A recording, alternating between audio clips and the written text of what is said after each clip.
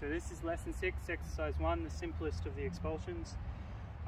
We start by applying an attire on an inside line from defensive kickers, and then it says to use your elbow and wrist to snap the cut towards their hip.